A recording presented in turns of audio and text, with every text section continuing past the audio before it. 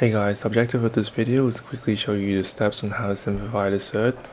So a quick rule to note is that if you have a surd of a times b, this is the same thing as square root of a times square root of b. We will be using this rule over here to simplify the surd. So the square root of 45 it can be expressed as the same thing as 9 times 5.